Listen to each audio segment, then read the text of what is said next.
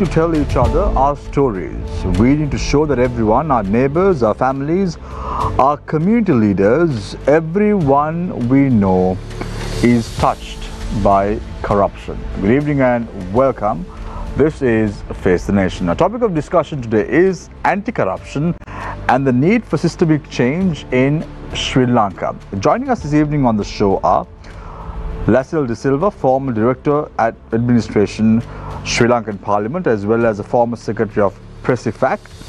Also joining us this evening on the show is Dhananath Fernando, CEO of Advocata Institute, Dr. Pakiswadi Saramuthu, Executive Director of the Centre for Policy Alternatives, as well as Sankita Gunratna, Attorney at Law, Deputy Executive Director, Transparency International Sri Lanka. To pose questions from our panelists tonight, on to my immediate right is Niresh Eliathambi, Consultant Director at Newsfirst, as well as Nadeem Majid, who is a freelance journalist. You too can join in as far as the conversation is concerned. The number to WhatsApp your messages is 076 656 5353. The number once again, 076 656 5353. So let's get the ball rolling today with Lasil De Silva, former Director Administration Parliament, as well as former Secretary of Presifac, which is the Presidential Commission of Inquiry to investigate and inquire into serious acts of fraud, corruption and abuse of power, state resources and privileges. Such a long name, and nothing has been done so far. On the 3rd of June 2018, a report was submitted to President Maithripala Sirisena as well. We are talking about corruption. You were the former secretary of this organization. What has been done? Absolutely nothing. The time starts now. Yeah, actually in 2015, let me start that way. It was a mandate given to the then government, headed by Maithripala Sirisena, the then president. I'm happy I was appointed secretary, and within a very short period we did everything what was possible, and there was a generally an accepted, people thought only sprats will be caught, not the sharks. In our case, it was the first commission. Actually, I would say we were very proud because initially. Proud of what? Proud of what we have been doing. And for the first time, the president, Mahinda Rajapaksa, and quite a large number of cabinet ministers, because there were serious allegations. And all of them were brought in, and the investigations were going on. We had to do our duty because that was a mandate given to the people, by the people. And as a committed, government servant, I was also there, and there was excellent members of the commission. All of us did our job. You asked me what happened, and nothing done. True. I know quite a lot of money was spent, but I would like to say we had done our part. I think it may be also pertinent to say that there was pressure to change the course of action, but I never wanted to change. Are you a lawyer? No, I'm not a lawyer, actually. So you must be well aware that until proven guilty, everyone in the eyes of the law is innocent. So you're mentioning names of Mahinda Rajapaksa. No. I said there were allegations against them, right? When there were allegations, it was our duty. That was the terms of reference given to us, and I don't accuse in that way, but there can be allegations to Mr. De Silva. No, that is why a commission was appointed for. So what did the commission do? We did our part, and the investigations were going on. Finally, I was thrown out. Probably because they were under the impression that end of the day they will be whatever sent to, the due process will be followed, and ultimately they'll end up in. Tell me a few cases that you were investigating at that time. That Mahinda Rajapaksa, there were these allegations against, expenses with regard to ITN. They had advertised all that for the elections, and the bills were not paid. Then the former President Gotabaya, what is this security, whatever, they have been used for campaign purposes and all that, and Sri Lankan Airlines, quite a number, you know. So people are leveling an allegation at committees of this nature as well, Ms. De Silva. Why? Because they say that if you all did your job right in 2015 when you all got a mandate to have a good governance structure in the country, none of this would have happened. 2019, Gotabaya Rajapaksa wouldn't have been able to contest the elections. There wouldn't be economic mismanagement. Everything would have been okay as far as the country is concerned. But look at what happened. You're talking about anti-corruption, you're talking about big words. All these are buzzwords. We've heard this enough. True, I agree. I agree. Even in my case, I endorse all what you say. The problem is, if the politicians don't have the political will, what can the public officers do? Right? I mean, this is a long story. We might even have to take up another day. Unless you do the state reforms, you will never be able to public servants. Right. Let me say it this way. I want to say this. Now, Abraham Lincoln had said, a government of the people, by the people, for the people. I would say this must go on record. Government of the politicians, by the politicians, for the politicians. So that's the difference, you know. So, Mr. Sir, one final question before I move to Dhananath. You speak about the will of the people, will of politicians, all that and more. But I don't know whether you remember 2019 when you all fielded a presidential candidate, Mahesh Siranagi. He was not even able to get 50,000 votes. That's not his fault. At the presidential election. That was not his fault. Do you think the people want change at this point of time? Because they didn't want change in 2019, that's for sure. They wanted a change. They wanted a change. Do they want a change now? They wanted the change in 2019. 50,000 votes. I felt, yeah. 50,000 votes, they wanted No. People wanted, you're referring to people. Yeah. People wanted the change. And probably they got the change. And they experienced what the change was. We were talking about something more, something better. So you think Gotabaya Rajapaksa, who had allegations against him, would have been able to stay the country in 2019? I did say that he was able to. No. I mean, people wanted Gotabaya, right? People elected him. It's not within our control, you know. Right. Thank you very much. Leslie De Silva, former Director, Administration, Parliament, as well as the former Secretary of Presifac. I now move my attention towards Dhananath Fernando, CEO of Advocata Institute. Dhananath, we're talking about corruption over and over again. I remember you coming on the show and saying, we have to put a stop for corruption if the country is to develop. Why are we still talking about corruption? I think the question is twofold, Shamir. Of course, nothing has happened. But when we look at the overall system, I see there are two elements. One is the people's element. The second thing is the system element. We are looking at people appointing honest people who can basically carry out those mandate and basically put people who are corrupted behind the bars. That's one side. But also to get the people who can put the corrupt people behind the bars, that process is also need to be strengthened. So it has to go hand in hand. And unfortunately, in my view, corruption in certain cases is a byproduct, or like it's an output of a massive policy issue on the other side. For an example, if you get the sugar scam, even if you go to courts, I do not think that you can be proven that it was a scam. We all know it's a scam because it was done in the legal, given the mandate to the Minister of Trade, because he can basically change the tariff overnight. He can bring it down overnight based on his discretion. So when you have that sort of a room in the legal system, it's very difficult to corner someone, because in a way that corruption is institutionalized. So that's a system issue. But now the question is, how are we going to bring someone who can change that system? because we all know that incentivizes the politicians and their campaigns and all that. I think now the time has come that we should ask ourselves, we all know the political will could have done it, but we all know the politicians do not have the will to do it. So then we have to ask the question, what we should do to get the will, or if without their will, how can we do it within the legal framework?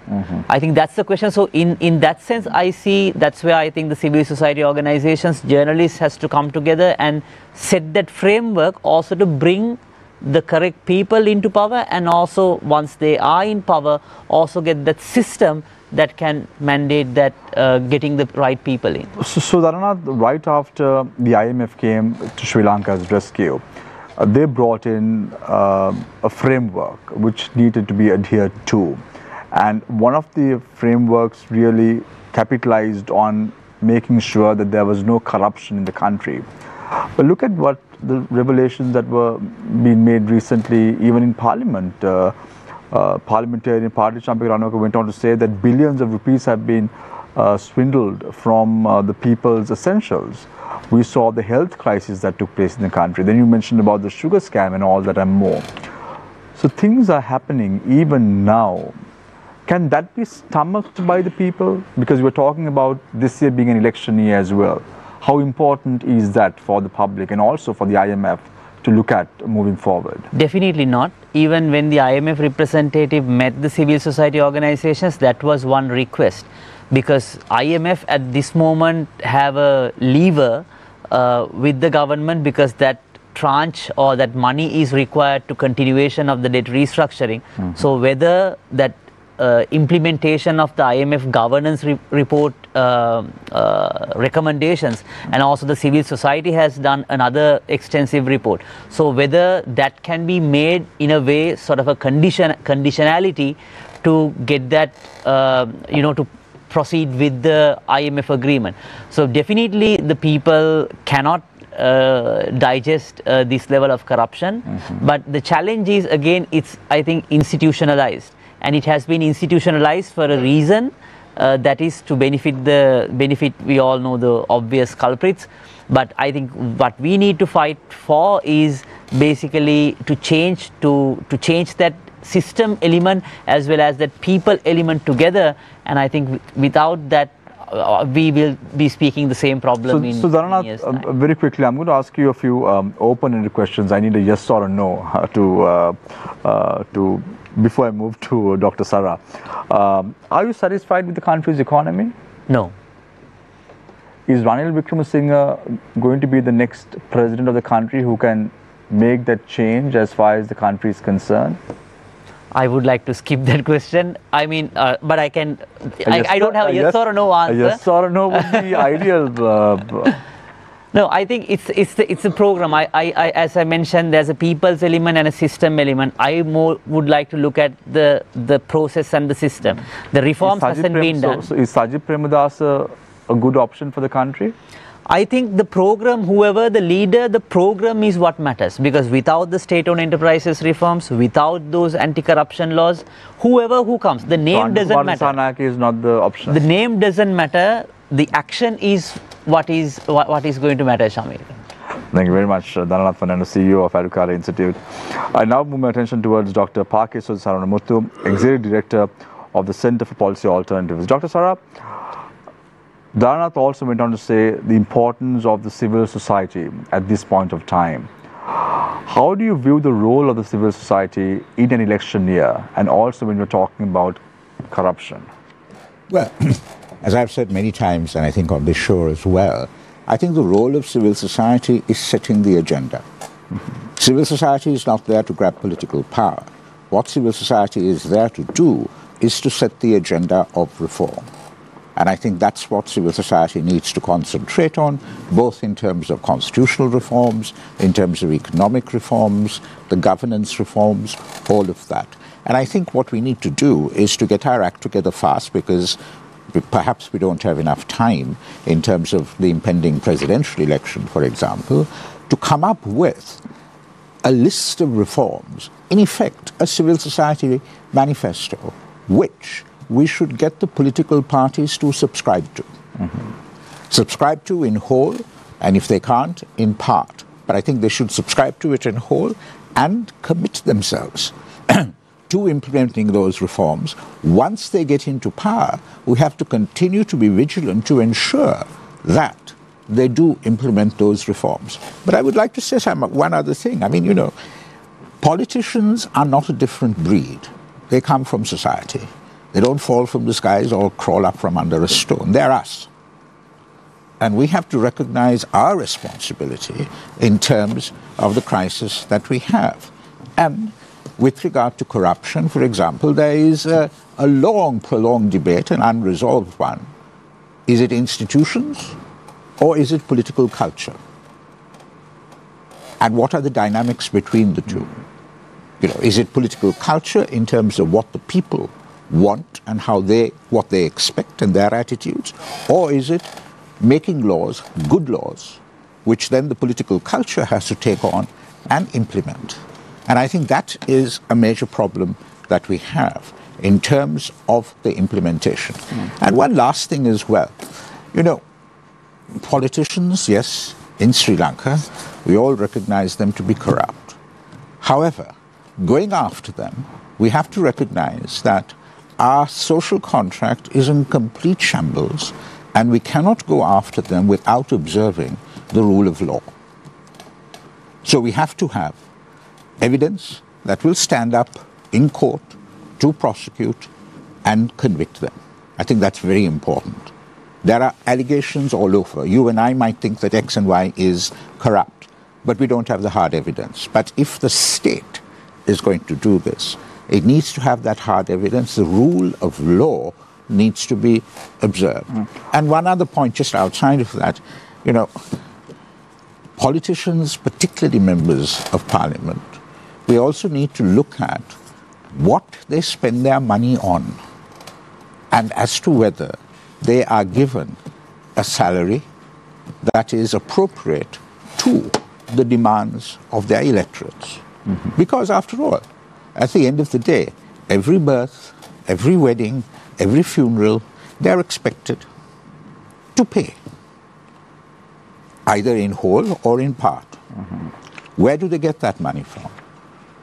And the very last one, talking about civil society and corruption, you know, I always think of this as the best example. We have a public education system which has a 2.5-mile limit in terms of admission to those schools. Every parent wants to send their child to the best ones because the public school system, all schools are not equal. Instead of naming the schools, I think you'll know which ones they are. How many of them actually live within that 2.5-mile limit? And if you think of other schools located elsewhere in the city of Colombo, if the 2.5-mile limit was there, they would be very different. Very different. Dr. Sara, you said about setting the agenda, and you said that's the role of the civil society. But during the Aragalia in 2022, we saw the people setting the agenda for the country. They want a systemic change. Do you see that systemic change happening in the country, or at least unfolding gradually, step by step, coming to an election year? I think the Aragalia achieved one thing. That was to get the Rajapaksas out of government. With regard to this whole system change thing, I've had 101 different versions of what this system change was supposed to be. For example, I was told that at night in the Aragalia in Golfest there is to be terrific debates whether one should abolish the executive presidency. And some even came to blows. Now, what I'm trying to say to you is this. The Aragalia was flat. It didn't have one single leadership. Therefore, it didn't have a single program. It could only talk about it in slogans. And so system change has become a buzzword. Ask people what they mean by system change. Ask them, and you'll find 101 different versions. So you have to, if you are doing this, okay, the Aragalia was probably spontaneous. But if you are really talking about an agenda of reform, you need to think about it and get a consensus with regard to what it is and come out with it in generalities, but also some specifics as well. Dr. Sara, very quickly, before I move on to Sankita, you said that the people wanted the Rajapaksas out of the governance structure, but we see now Basil Rajapaksa is back in the saddle. Out of government, Out of not government. governance. Okay. Out of government. So now people rejected the Rajapaksas at one point. During the Aragale, we saw that unfolding. There were slogans against the Rajapaksas, but now it seems that the people themselves have forgotten. Namal Rajapaksa is the national organizer of the Sri Lanka Pujana Pyramid. He was appointed recently. What is happening? Well, Are we going to witness something like in the Philippines again? Well, let's hope not. Let's hope not. And let's hope that those people who are allegedly guilty of pilfering the public coffers are caught, indicted, and prosecuted. But the problem here is this. Yes, Namal Rajapaksa is around, and he may well become president in 10 years' time or whatever it is. But the question... So you're saying that he may become the president of the country?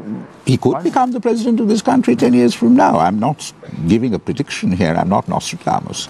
But it could happen, as it happened with Bong Bong.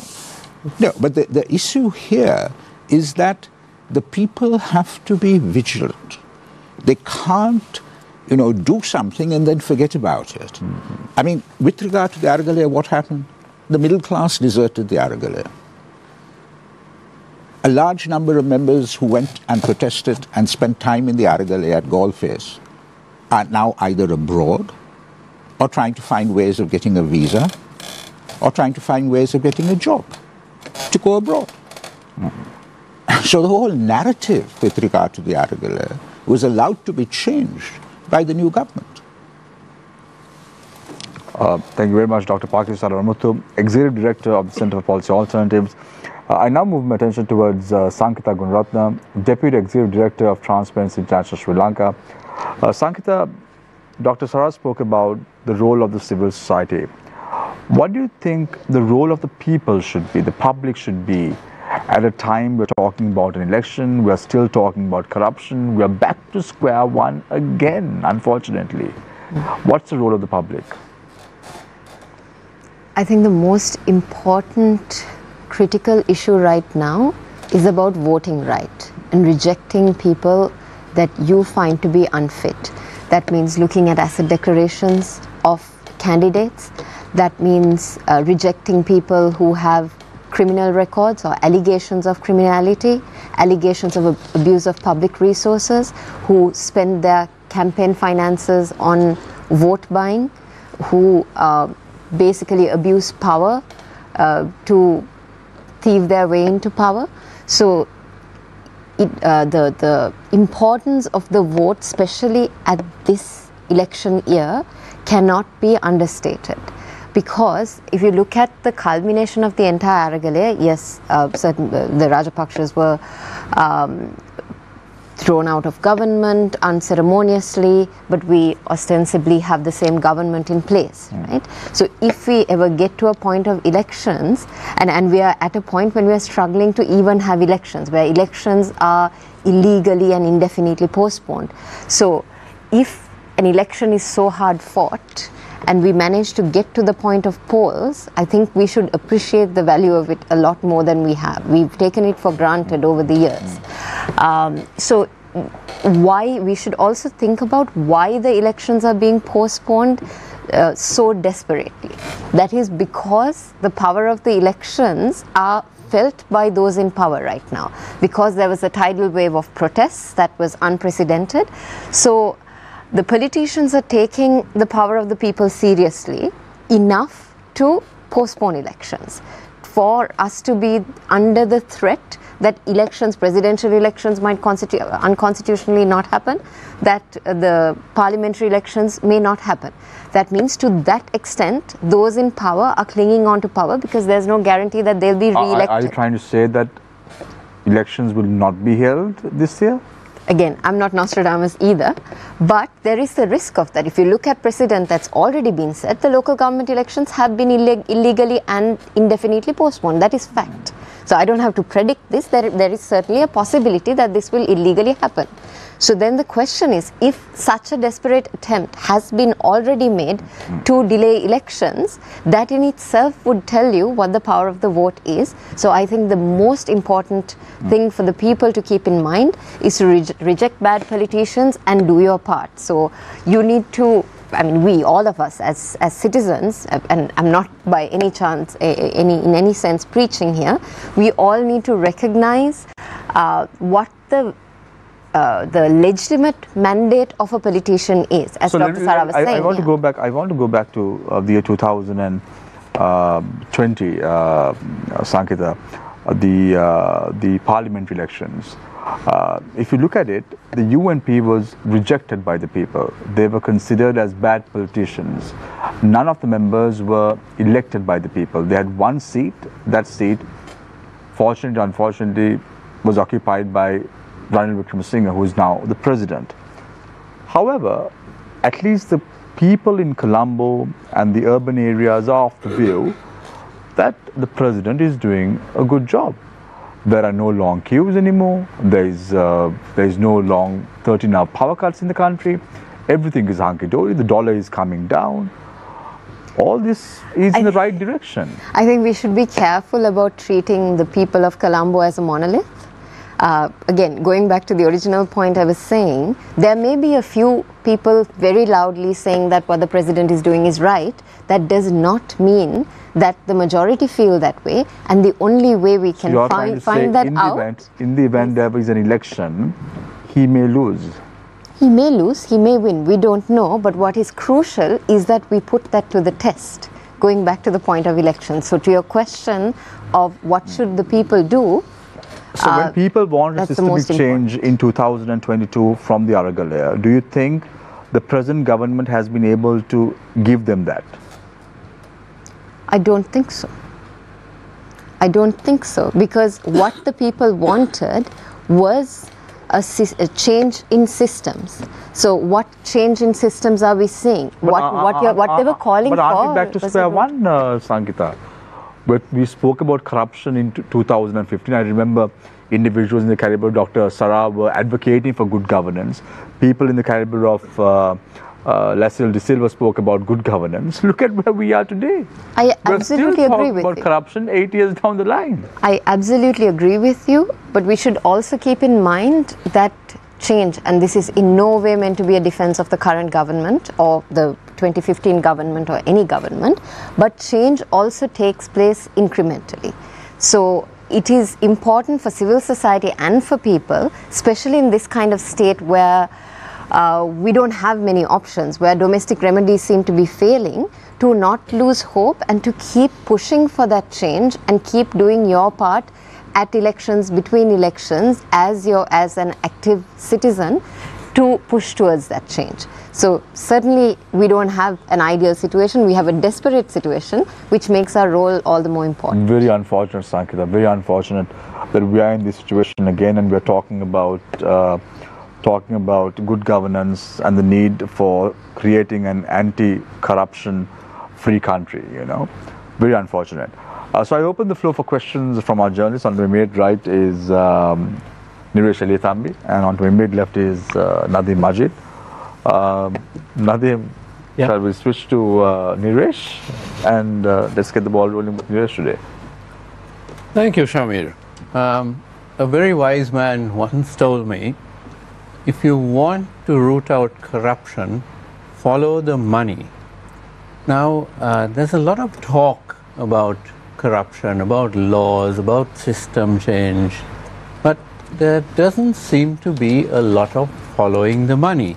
So, Sankita, let me put this rather simple question to you. We're talking about billions, if not trillions, which have been looted. Nobody knows how much. Where is this money going? Is it in Sri Lanka? Is it going overseas? How is it getting there? Do politicians sort of carry gunny bags of money across Bandaranaike International Airport and are not stopped and land somewhere else and they're let in? Or is it going through the banking system? How does this happen?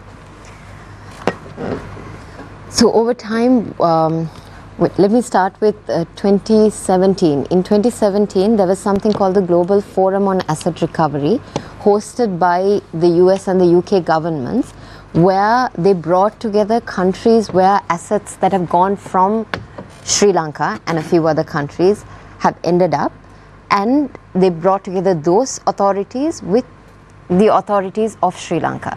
At the end of that conference, so what the purpose of the conference was for those authorities to discuss this kind of asset flight cases of following the money, to literally to do what you wanted us to discuss, to follow the money in rooms through bilateral and trilateral or multilateral meetings.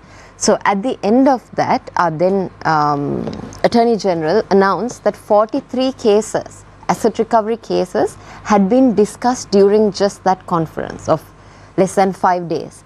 But by now, we don't have an inkling of what happened to those cases. I'm told that about 11 of those cases went to the stage of even requesting formal mutual legal assistance from those destination countries, whichever the countries were.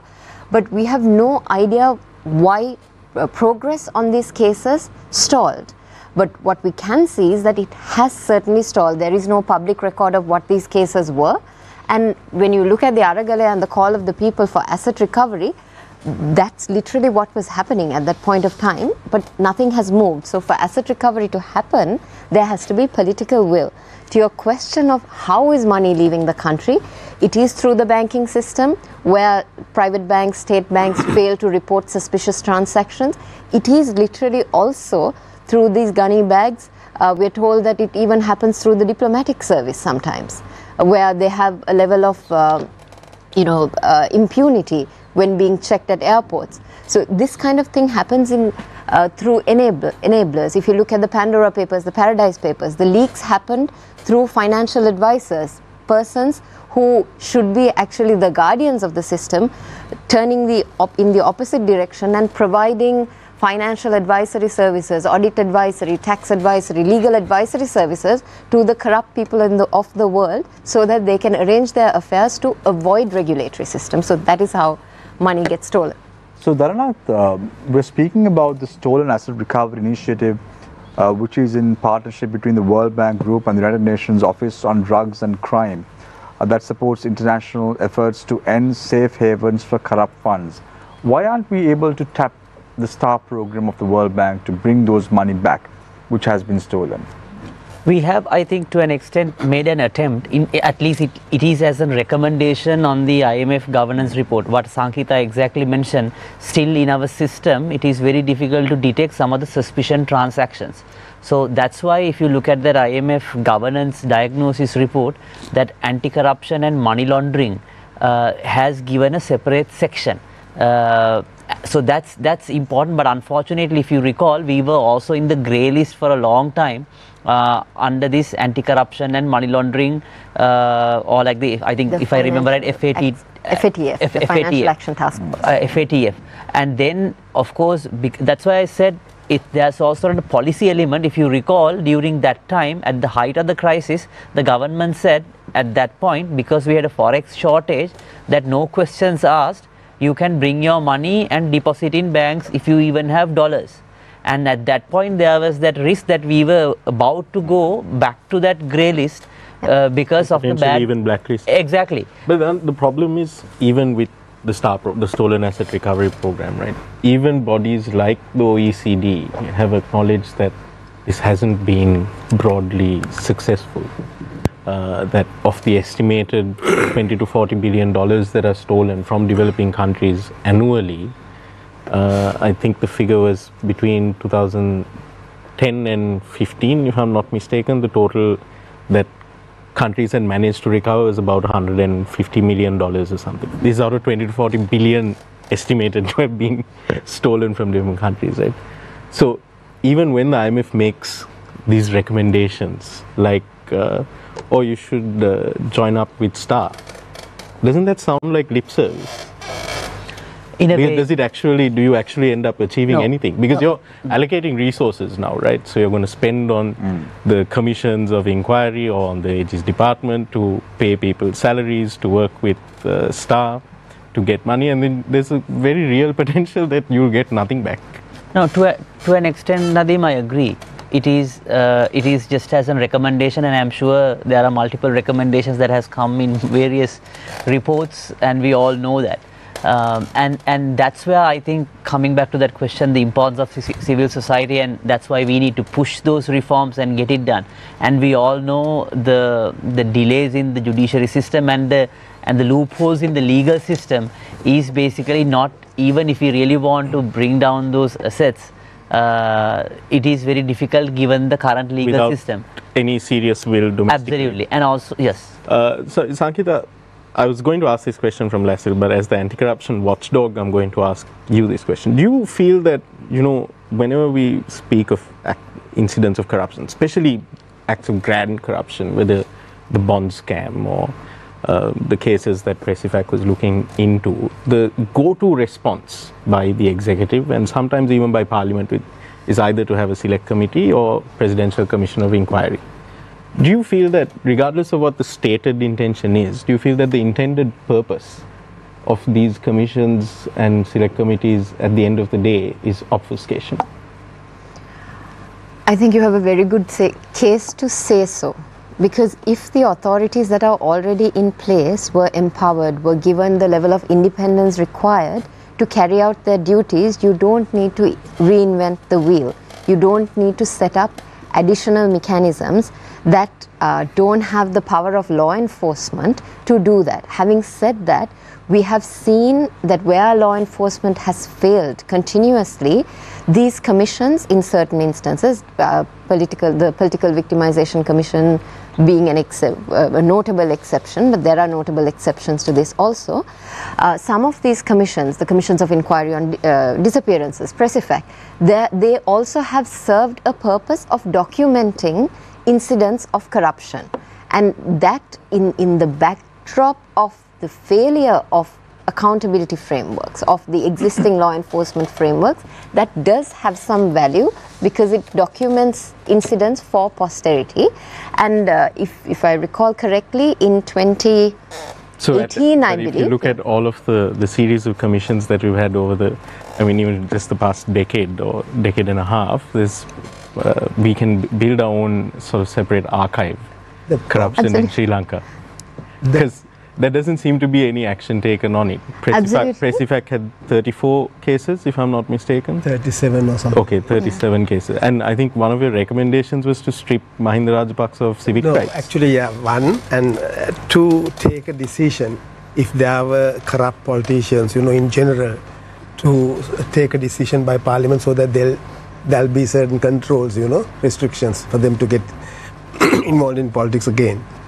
So same thing I asked. When you were paid by the Presidential Secretariat to be the secretary to this commission, do you feel that you wasted public money because you invested all of the work that you've done, the millions of rupees for the I think 3-4 years that your commission was in operation? So let me add to that. Was there any benefit? Was there a net benefit to the public outside of having a So there's a viewer also asking a very similar question. All these so-called commissions are a waste of taxpayers' money at the end? Naturally, up to now, most of these commissions, because I was thrown out in that way, and if we were allowed to continue, and finally, after having submitted the reports, because our duty was to do the investigation. The report was submitted on the 3rd of June 2018. January.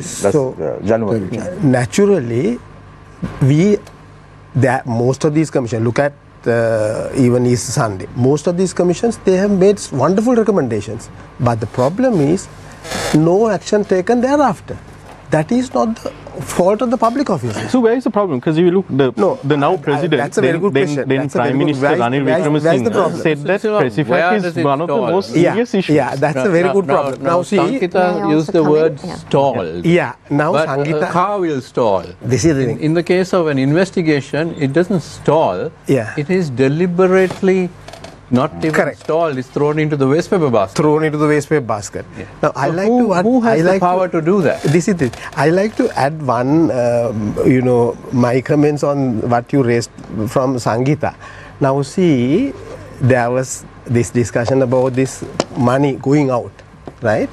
Remember, in 1953, we had an Exchange Control Act, which was very, very strong. In 2017, if I remember right, 7 of 2017, right? I mean, permitted all kinds of transactions. You could send money freely, all that, right? And Vijayadasa Rajapaksa, Justice Minister himself, on the floor of the House, if I remember right, and it was published in papers also, Island or something like that, carried, it said, we also supported that.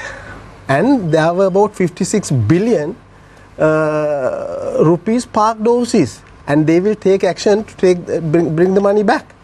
Up to now, they have not done anything.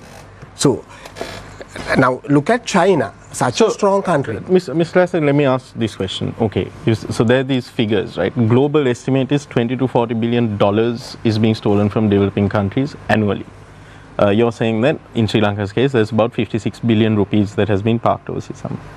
Who is responsible? Where does the buck stop here? Is it the political authorities or law enforcement? You know, I like to Should say... we be going and protesting outside the Attorney General's department? I like to say it this way. Now, up to 70s, there was no such problems, right? If there was any indiscipline or whatever, people would have been dealt with, especially public officers. And even with regard to politicians, it was somewhat okay. Now, after 70s, I would say after 78, the president is above the law, right? It is the president who runs the entire show. I would say it that way. It is the president who runs the entire show. Go to parliament, you can see what's happening in parliament, right? The speaker supposed to be somebody like a judge. But what happens? So basically, by your assessment, the buck stopped with J.R. Jayawardena. We can't hold him accountable anymore, but he basically brought this on all of us. Correct, yes. Now, let the robber barons come. Huh? Yeah. Let the robber barons come. But I mean, there are incidents of abuse of power have been happening. There's a famous case against who was not even a minister at the time, involving a case of throwing acid, where a prime minister who would later go on to be stripped of his civic rights intervened to have this young UNP affiliated lawyer acquitted. So we know that instances of abuse of power in Sri Lanka are not restricted to post 78. They have been happening since 1948. Yeah, it has happened, but not to this extent, because even in 1970 there were incidents like even in Jaffna, no action taken. I agree, to a great extent there were shortcomings even then. But the parliament, for all purposes, is responsible in my view, because they should be able to enact the kind of laws that are needed here to resolve these issues. So it's not happening. Now, go back again. With the 78 constitution, what happened? There was a monster created. The president takes care of the whole thing. And it is the president ultimately who decides what should be done in the country. So for all purposes in this country, all what I personally think is this, right?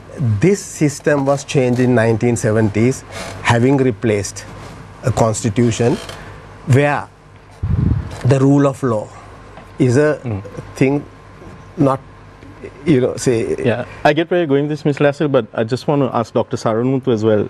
Dr. Sara, you've worked on consultation. You were part of the consultation team for constitutional reforms. Or you were going public consultation? That was on transitional justice. Sorry, on transitional justice. But yes, I was involved in with constitutional reforms as well. You've been involved. So how effective a measure do you see constitutional reforms? As Lasser was talking about constitutional reform to fight corruption. Can we fight corruption through constitutional reforms? No, not by it alone. But I think it is necessary, but not sufficient. As I said to you before, you have the institutions and the laws on one side, and you have the public and their culture on the other. And the problem that we are facing here is that we have laws. They're not properly implemented. Why? Because the people who are supposed to be implementing them are either politicized, partisan, corrupt. Yeah. You have to change that. So where? And So on it the has- accountability question, is it? Do we like I asked? I mean, we were the people at Argale were protesting outside the symbols of political power, right? The parliament, the presidential secretariat. What I'm asking is, with regards to fighting corruption, should those protests be happening outside the symbols of bureaucratic power, like the AG's department, the police headquarters? Well, I mean, all of those, all of them are symbols of democratic power. Parliament, the President's office, the Prime Minister's office, the AG's department, all of that. If you're going to have an Attorney General, for example, who defends the government and is also the chief prosecutor, it's an open conflict of interest. That has to change. Those changes can only come if the overarching law of the land creates a framework which allows for transparency and accountability and all the other things with regard to national reconciliation as well. You know, but just one point that it's in a sense a question to Mr. Sirasa. You know, I don't think the Argale would have happened if not for social media. Yeah, the success of the Argale, I think, is largely because of social media. When you all came up with recommendations that, like, Mahinda Rajapaksa should be stripped of his civic rights, etc., did you all have a website? Did you all put this up there? Did you tell the general public of Sri Lanka that these are your recommendations? Our duty was to recommend it to the president because we have to submit the report there, right? So on that basis, we have done that. I mean, reported to the president. Unfortunately, nothing has happened. Oh, but the Prime Minister announced, then Prime Minister Ranil Wickremesinghe announced it at an election rally. But I think that's the thing. That in the future, if we have any commissions, they must be allowed to have that conversation with the public of Sri Lanka in terms of transparency and accountability, and not just to the president, because as we've said, the president sits on this apex of power. He appoints secretaries to ministries. He has an AG who is totally politicized and a parliament who is effectively a rubber stamp of some sort. So, Dr. Sara, a question from one of our viewers. Aren't these asset declaration forms just an academic exercise? It may be appropriate in a very developed world where all institutions are connected through technology and a culture of zero tolerance to corruption. But in Sri Lanka, politicians can get the commissions in corrupt jurisdictions in Africa and Asia and channel them to assets in developed countries through shell companies.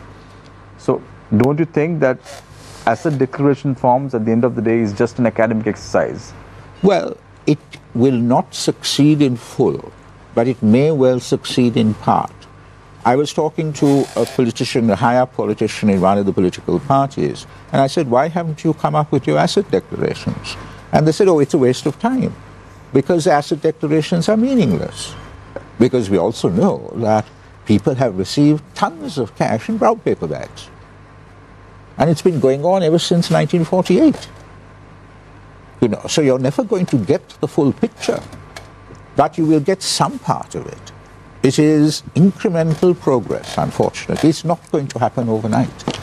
Sankita, just on that question of not just on asset declarations, but broadly, TISL along with several other civil society groups was working with the government on the Open Government Partnership, starting from 2016 or 17, I believe, through to, well, minus the gap where Gotabaya Rajapaksa was president, and then again now.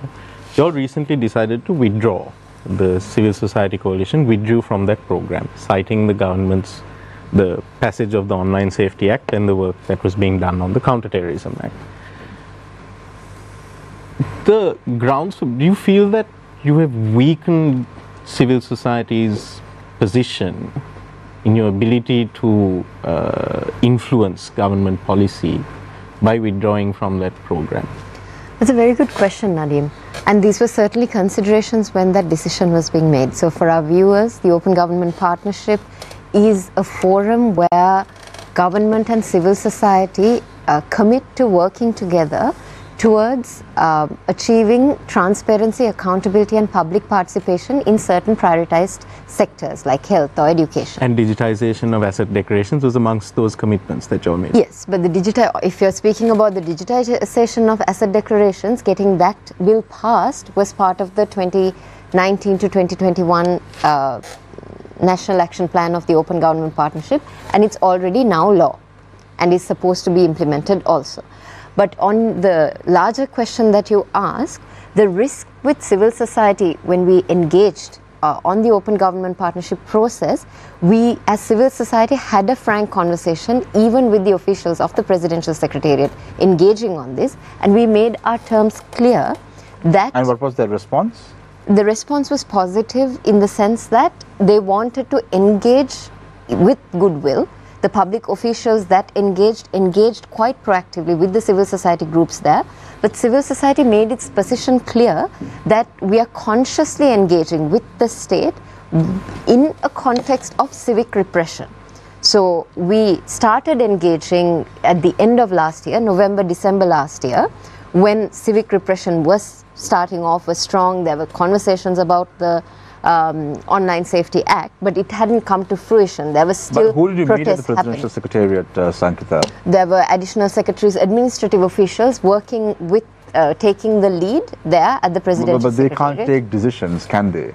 Yes, so it is at the point when the National Action Plan was about to receive cabinet approval, because we needed to bridge that gap between dealing with public officials to taking into consideration the larger context within which we were operating, that we found ourselves unable to proceed, because we were still working with a government that was proceeding with civic repression, proceeding with the Online Safety Act that was protested to by the people, that was proceeding with a Anti-Terrorism Act version 2 that had gone through various waves of protest, that was more draconian, that was pitched to be more draconian than the existing people. Well, let me actually ask you, I'm trying to to think of a time in Sri Lanka where there hasn't been civic repression.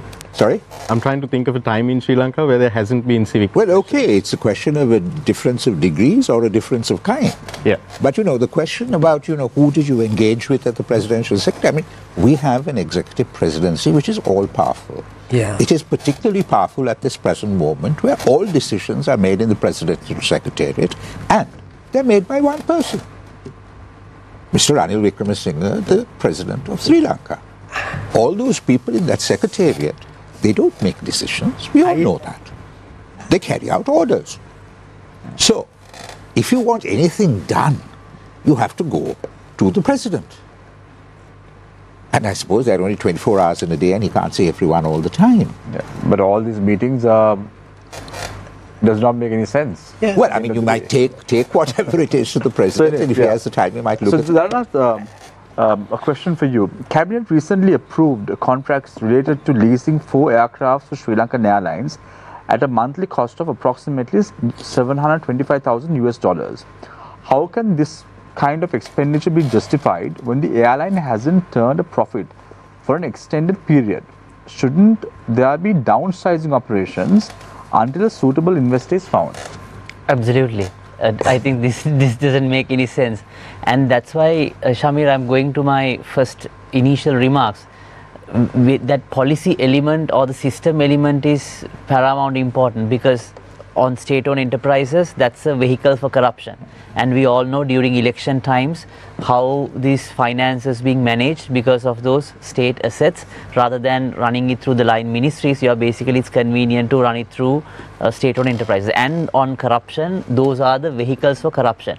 On your previous point on president, the executive presidency, that's why now the challenge is, in particular, the things are very severe when president is also the Minister of Finance, because that's why we say it is not regarding this president, it across every time. From when the president is the finance minister, it's nearly impossible job to do on one side. On the other side, it opens a lot of room for corruption, because you are basically the president, you are appointing the central bank governor, you are basically appointing most of the senior people, and the power is centralized, and that is not a workable solution.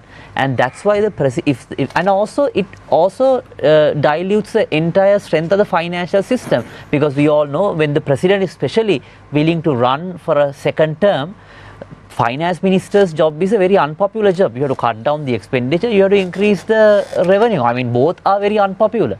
And when you are planning to run for a popular job with that unpopular portfolio in your hand, it doesn't go well. So that's the other challenge, and we saw the repercussions of that, how things have happened. So on SOEs, definitely, I think not only Sri Lankan Airlines, I think there are multiple cases how these things have happened, and mainly the procurement at SOEs is another way channel that of course this corruption takes place. We know the Airbus case, what has happened. So those two elements has to go hand in hand, and that's why the speediness of the judiciary system is very important. I think all those regulations are important, but also the digitization of that legal system is also at the same time important, because otherwise we all know what politicians does. They basically skip 3 hearings, and when you do it for like 2 years, there will be a new government, and that opens for another year. So that's another question, if you don't mind, Nilesh. The President at a meeting with the BOI today mentioned that approvals for investment will be done by one division, and if there is a delay, the Minister has the authority to either approve or disapprove. Won't this lead to severe corruption? Absolutely. This is the discretionary power. In anything, when you have the discretionary power under one person, that basically leads for corruption. I think a classic case is NMRA. I think that's why I say, especially, we cannot implement some of the first world solutions to this culture and this setup. It doesn't mean that we have to completely wipe out those solutions, but I think on the NMRA, now the former health minister is not actually in jail at the hospital, but actually a reasonable solution could have been, I think the countries like Singapore and US, they have a process to approve drugs. So any drug which is approved in Singapore, if it's implemented here, that's the case is done. But now you have set up a separate unit to approve the drugs to Sri Lanka, and you know what, we all know what has happened. The data has been deleted, and then there's another, and then people are smuggling different types of drugs. But it could have been a better solution without setting up that. I'm not saying to completely dismantle NMRMA, but when you have a better system in a different country which you can easily replicate here, if that's approved there, it's approved here. So then if you want to really get something done, you cannot influence the Singapore system. So I think those solutions is unfortunately what we have to look at now, rather than trying to, I mean, it is important that we set up our system, but I think we also have to look at the other options at the same time. You want to yeah, actually we had very good systems, you know, say Senaka Bibile. Those principles were ultimately laid down, and it was all practiced here, and system was functioning so very well. Actually, my problem is, you know, the 3 pillars of justice, temple of justice, they say, the executive, the judiciary and the legislature, right, should not be undermined. What has really happened here is that basically we need to understand that, right? Executive has a role of its own, and that should be done independently by them, which they did even with regard to NMRA. That was a computerized system. They did it, spent some... So, Mr. Lasser, you said it should not be undermined. Who has undermined it? No, undermined by the biggest man in the country. The right? executive, basically. No, and the cabinet. Why are you pointing the finger at Ranil Wickremesinghe? No, I'm not pointing a finger at Ranil Wickremesinghe. I'm pointing a finger at about the system.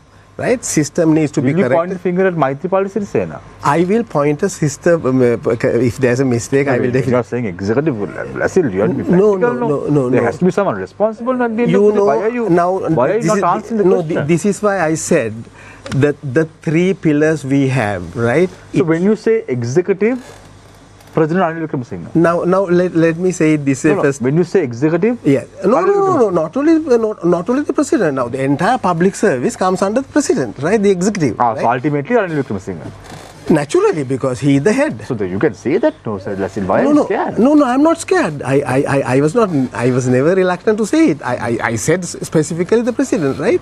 But I am trying. Ranil Wickremesinghe. I mean, it is he is the president now. I'm talking about the presidency from 1970. Whoever the president is, he has to be responsible. In the executive, let me say it clearly. Here in this country, we were fully well aware there were 3 pillars, right? The executive, the judiciary, that. Okay, understood. Legislature, right? So these 3 institutions has to be given all the independence to work out their programs, duties, all that independently, right? Now, what has happened here, the biggest problem, now he says about this NMRA, right? Who is responsible? The minister. Now, minister is in remand custody. There are allegations against them also because whatever said and done, all those decisions were taken by the cabinet, and the whole responsibility goes collectively for all of them. We have to understand all that. I was asking the entire cabinet has to be blamed about. Yeah, and the entire cabinet is responsible when... No. Not just the health minister. No, You're saying the entire cabinet no. should have been indicted. No, and when a cabinet paper is approved by the cabinet of ministers, right, collectively, Article 42 of the Constitution, it has to be the cabinet of ministers, right? So basically what you're saying is this collective responsibility. They are all responsible. They're all responsible. For all the Should have all been mistakes, indicted. for all the omissions, whatever inaction or action, all that, right? They are responsible. Unfortunately, it does not now ultimately end up with them because they know how to sort of get away from all that. So what I am trying to tell you, we have to understand how the system was broken down. Actually now, like what he said, all the appointments are made by the president. Article 52(1) says the secretary shall be appointed by the president, right? When the secretary is appointed by the president, ultimately he has to work under the dictates of the president, right? And the other thing is 52(2) specifically says that he is under the supervision and instructions of the minister. So this system has eventually broken down the concept of three-pillared system. And having broken it down, what eventually has happened, everybody ultimately interferes with the purchasers, whatever, if ever it is a tender or whatever, right? Now, those days under Article 7, before 1970, the permanent secretaries, they took the responsibility. They are directly answerable to Parliament through the minister to the Public Accounts Committee. Right? When they go to the Public Accounts Committee, if they have done a mistake those days, they'll be dealt with. What happens now? Lassa, I find it very interesting because you have to understand that I'm trying to tell you the big picture. You have to understand the big picture. A lot of people paint this rosy picture of what the CCS was like and how pre-1978 or pre-Republican constitution, basically Sri Lanka was functioning beautifully, our bureaucrats had the highest standards of integrity, our politicians were the greatest. I wasn't around at that time. But the more I actually read about that time as well, the picture doesn't seem very rosy to me at all. Which I always have it with me, Lord Atkin, Toronto Corporation versus York Corporation.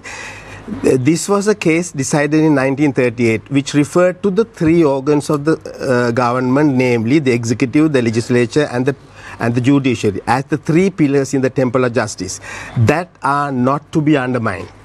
What was meant by this statement was that the three pillars should have equal but independent power to keep each other in check. So, unfortunately, even the judiciary can't interfere and take a decision because there is somebody over them, which should not happen. So you have to understand where it has gone wrong. Right. What is important is, in 78, they have brought a system where everything was brought under the president. Actually, this is the problem in the country. I'm getting a lot of questions and I want to try and take them as much as possible. So this question is for Dr. Sara. Since you spoke about political culture, when there are political parties based solely for the purpose of specific communities of the society, how does this help to eradicate corruption? Because people from those segments usually vote for their parties based on their needs prioritized, and even the ministers from those parties crossing over after an election just for portfolios to be able to help their community. As long as they cross over, the culture exists to facilitate the majority in the parliament. How can we fight corruption in situations like this? Well, we have to take a decision in Sri Lanka as to whether we are going to be a society that believes that we have unity on the basis of diversity. And if that's the case, then we have to also consider as to whether we will allow political parties and formations to form under on religious grounds or on ethnic grounds. But the issue here is this: whether they are Sinhala, Buddhist, Christian, Tamil, whatever it is, they are citizens of Sri Lanka. Yeah. And if they have the virtues of integrity, of decency, of transparency, of being accountable, if they have a notion of public service, does it matter where they come from? You know, that's the key thing, is that we need to have citizens in this country who are of that description that I gave you, or who are striving towards that or approximate that, and we, the rest of us, have to be the ultimate check and balance. Definitely. We have to be the ultimate check and balance. You know, if we go to sleep, I mean, I've said this before so many times, you know, every 5 years we go buy a ticket to a bizarre play which we call Government and Governance in this country, go home and criticize it and all of that, and come back another 5 years and do the same damn thing. We can't be an audience. We have to be part of the play, as it were. You know, so we have to, you know, we can't sort of just point at politicians and sort of think of them as a different breed and think of that, you know, they have to come up with a plan to help us and save us. We have to be part of it. So, Randim, I'm sorry, I'm getting a lot of questions. I need to take them as much as possible because the WhatsApp messages are loaded with questions. Now, this one is for Dharanath. Dharanath, did a bond scam took place in this country in 2015? Absolutely, yes. Yeah. In fact, I have mentioned it multiple times, for the economic crisis, there were multiple shocks since 2015, and the beginning was the bond scam, and 2016-17 there was the drought, exactly, and similar things happened. But I think I have a different view to Mr. Lasil on one point. I think we are missing the bigger picture here, that is on the state capacity, because you know, we are finding it difficult to get one minister responsible for one corruption case, and it is not practical that we are thinking of getting all the cabinet behind the bars. It's like asking turkeys to vote for Christmas. It is not going to happen. That's not practical. That's why I say, especially in a context where the state capacity is weak, and that's one of the main criticisms I have also for the IMF recommendations, because you have nice recommendations, and we all know when we go to state departments, their capacity, you really do not have the capacity. So there's no point again coming back and saying this hasn't been implemented. We know they do not have the capacity, and so to do that, what we need to do is to, I go back to my initial point, you have to reduce the discretionary power and allow that discretionary power to minimize, so then the system basically works. And just because trying to strengthen it doesn't mean that we should not bring laws. We have to, but it doesn't, by just bringing the laws and without execution, this problem will not go away. On the other side, on the corruption front, again on those 1977 and all that, I think definitely the executive president is a bad move, but again, on the current account and all that, for business to operate, those reforms has to take place. I mean, look at how many investments, how many Sri Lankan businesses has gone abroad. So there was a follow-up question to that question as well. Okay, sorry, I went slightly. So you said that there was a bond scam in 2015. Is it the governor of the central bank who is responsible, or the minister, then prime minister, who was in charge of the central bank of the country?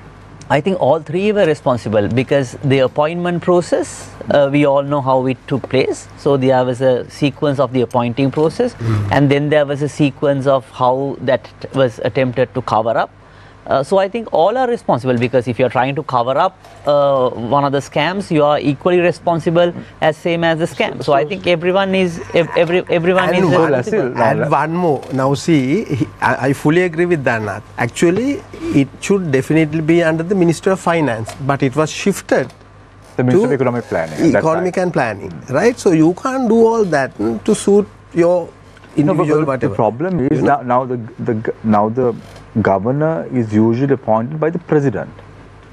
Now, Maithripala Sirisena went on to say that he told Ranil Wickremesinghe not to appoint Arjun Mahendra. Arjun Mahendra was appointed by Prime Minister Ranil Wickremesinghe. No, because I know he washed his hands. No, there was a long delay. Like there was a little delay in making the appointment, right?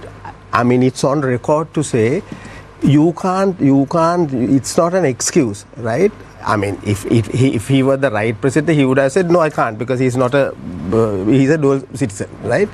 But ultimately... He was not the right president. I mean, yeah, I would say, right? Now, by removal... We have made so many mistakes to that. Now, 2015, Maithripala Sirisena was appointed. That's a mistake. 2019, Gotabaya Rajapaksa was appointed. This then again... you said, I wanted to wait and see what he does. No, because we have to respect... was also investigating... We have to respect the people... Now who are you supporting, Nasir? No, we are supporting a new move, because we are sick of all these 225, and we have understood that they have failed and they have ultimately bankrupted the whole country. So what is the alternative? You have always had a political ideology in front of you, Nasir. Yeah, actually, 2015 you had Maithripala Sirisena, 2019 you had myself. 2024, what do you have? Tell me. 2024, we would like to have our own program. We will be definitely issuing. So there is a program called Driving Systemic Change, Essential Role and the Roadmap for a 5-Pillar Governance Framework. Yes. Why do I get the feeling that this is also just limited to 23 pages? No, now you will have to go through and then understand what it is. I have gone through this. That's what I'm asking you. Now, even Dhananath said, Dhananath said, there is a system how you govern the country, right?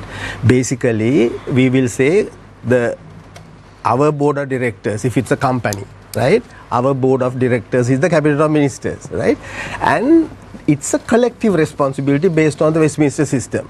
Everybody should take the responsibility, because you can't simply allow or approve a proposal just because a minister wants it, right? They have to take the entire responsibility if it was faulty. So naturally, most of the decisions that they have taken over the years are wrong. That's why we have ultimately ended up having, ultimately can't. So in this 23-page document, in your concluding remarks, you also go on to say, direct parliamentary oversight is crucial for maintaining state integrity, ensuring transparency and promoting good governance. Correct. Am I correct? You're right, That's from this. Now, when you have people like Rohit Abeyegudumardhan appointed to as the co-op committee chairman, you tell me, how does this work now? Did we do that? Unfortunately, people had this is the problem. You have to understand. I'm sorry. But Mr. Lassin, this is the problem, right? What Shamir highlights is that you can lay out a framework as much as you want. No, but Shamir is correct. Shamir is asking me, people have elected. I am asking you, have the people, do they have any choice, right, to nominate their candidates who are at least good? Right now, look at Lalita Atulath Look at Lalita Atulath Mudali in '77. He was the Minister of Trade and Shipping. End of the day, recently Rohit Abeyegudumardhan was the Minister of Shipping. Right? Unfortunately, the capacity. Look at the big problem what you have.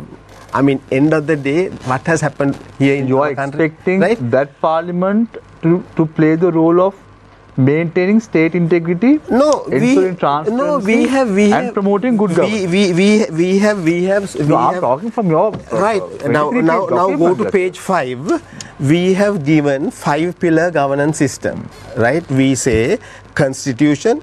We can say the legislature, the executive, judiciary, independent commissions. Because what is for those who are watching this show tonight, what if they say, this is also a waste of money? No. We will definitely explain the whole thing to the people, because within the next couple of weeks, right, we want to tell the country our biggest problem, nobody respects the constitution. If you have a constitution, you are supposed to, because you have given an oath, and you are supposed to follow and respect the constitution, right? It's always followed in the breach, almost every day, I would say. Right. So we are recommending the constitution, because even in other countries we have studied carefully what has really gone wrong even in other countries, right? Whether it is in America, I mean, it's a flawed democracy now, they say, right? Because when they implement their decisions, the politicians have, manipulated those decisions. Actually, there shouldn't be room left for the politicians to manipulate. For that matter, even the public officers. So Sankita, just switching to you very quickly, can't we have a country-centric and specific manifesto instead of a political manifesto moving forward? Ideally we should, but a big problem that we have is that we don't have policy continuity between governments. And one of the things that Mr. De Silva was referring to, the fact that we have politicized ministries, secretaries of ministries being appointed by the president, means that the public service at its very helm is amenable to political interference, which makes policy continuity very, very different. But, taking on from your question a little bit more, I want to make this point. We all talk about accountability, right? The entire country is thirsty for blood. Everyone is looking for people to be held criminally accountable. But even if all these people we are talking about through generations are held accountable and put behind bars in an ideal situation, would corruption in this country stop? It will not. It will not, because the system itself, as Dhananath was referring to, the system itself is geared to corrupt whoever occupies these positions. So irrespective, we need accountability. We are pushing for accountability. We are engaging in litigation, for example, because that is a recourse that civil society has had to advert to. Let me get this right, Sankita. Are you trying to say that even if we get rid of the corrupt politicians from this parliament now, corruption will not end in the country? It will not. That is where what you were referring to, systemic change, reform needs to take place. You know about the civil society governance diagnostic, the IMF's governance diagnostic, all of it pushes for, so that is what the state has agreed to. That's the extent that the country has gone to.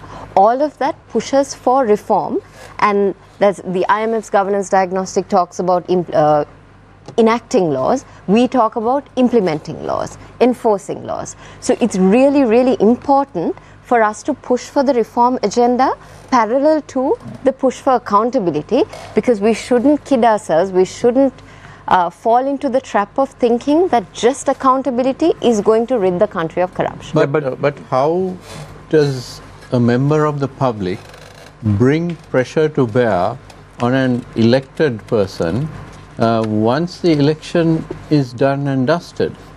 Because in Sri Lanka, you cannot walk up to the door of your member of parliament and knock on it. You are not going to get in. So the ideal situation would be that local government representatives who would be more approachable should be there. However, we don't have local government anymore. So how in the world is the public supposed to bring this pressure to bear on the elected representatives? So anti-corruption, we should have the right to recall. That's it. We have a system here proposed, recalling system, right? There are ways and means. Actually, most of the problems that are there in the country can be resolved. There is no two words about it. Now, you said corruption cannot be eliminated. Now, there are countries where they say zero tolerance for corruption, right? And in this country, the corruption is growing. It has become a cancer. Why? No action can be taken against the politicians. That's what I said, right? Government of the politician, by the politicians, for the politicians. Those days it was different. Government of the people, by the people, for the people. Why? The separation of powers. Ultimately it was the judiciary which decided on whatever irregularities, punished. So what we want here is the system. When you want the system right, how do you put the system right? So now, based on what Sankita is saying, that even though we get rid of the current 225 members of parliament, whoever is going to be appointed will also be corrupt, it's quite dangerous. That's an alarming situation. No, so that is why I say you have to do the institutional reform. Yeah. And you also have to do the political culture reform. And you have to look at the interplay, the dynamics between the two. Hopefully, out of that will come a less corrupt system. I don't think we can have a totally non-corrupt system, but it can be mitigated to a considerable extent. And some of the things that we have talked about, I think, are absolutely necessary. But it's not one or the other.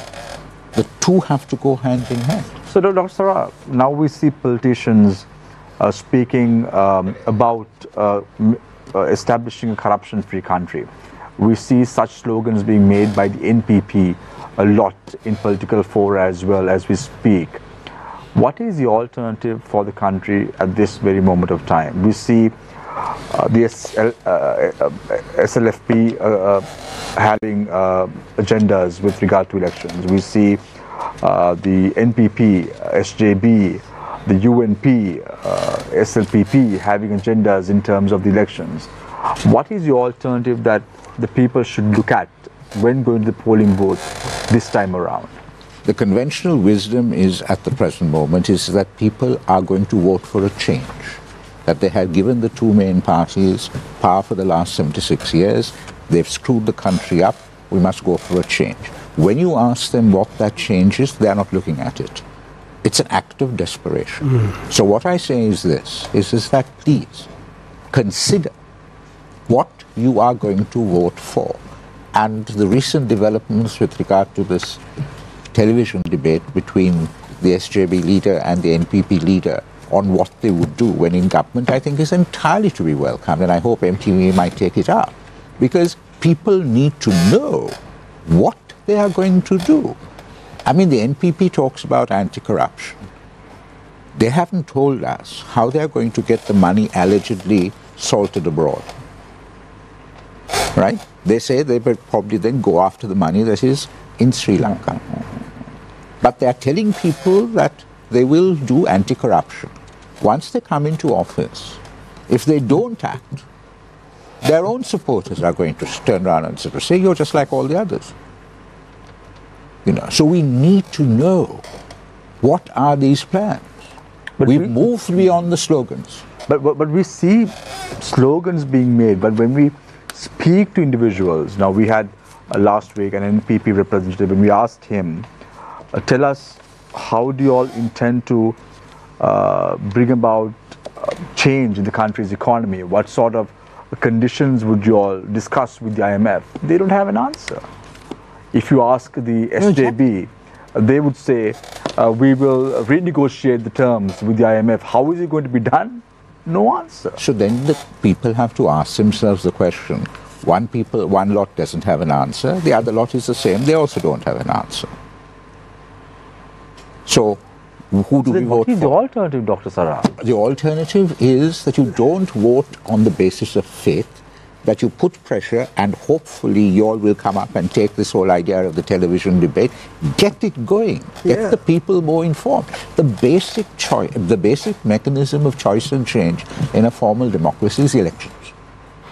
The electors need to be informed, and it is part and parcel of the Fourth Estate's duty and responsibility to inform them.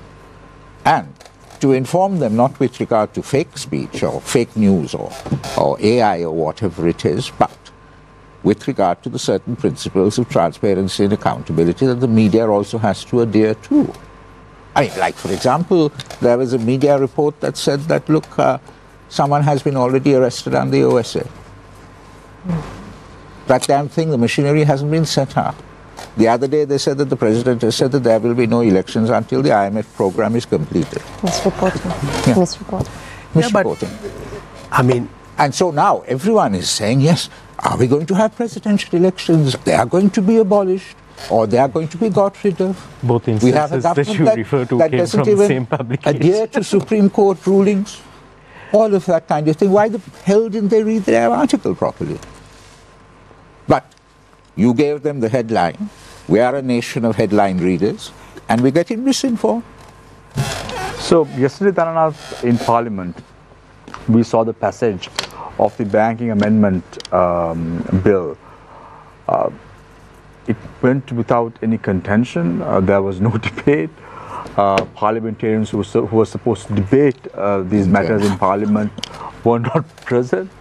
People don't know what the contents of the bill is. What is going on, Dhanana? And that's where again I come back to my same point. Of course, even if at the Parliament the capacity is not there, even the members are not interested to come and have the debate. 25 parliamentarians Absolutely. were not present. Absolutely. So you can imagine what happens afterwards. So that's where it is, I think, where we have to come together. That's where I think the pressure needs to mount up in a gradual phase, or like in different phases, in different fronts, because that's the only thing, Shamir, that's going to change. Because when we question, when we bring the pressure, is only at least that inch of incremental change would happen. Because otherwise, even what we see today will not happen. But can we have any hope in this 225?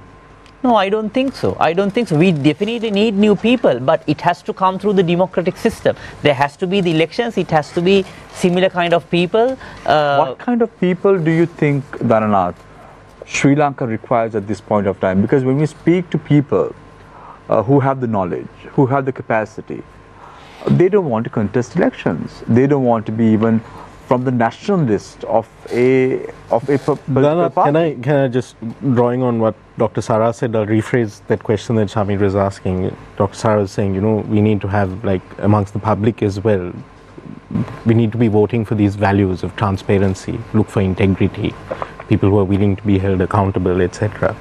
Do you feel that maybe as electors, we don't elect people with those values? Because in our day-to-day interaction, in our day-to-day businesses, we don't uphold those values.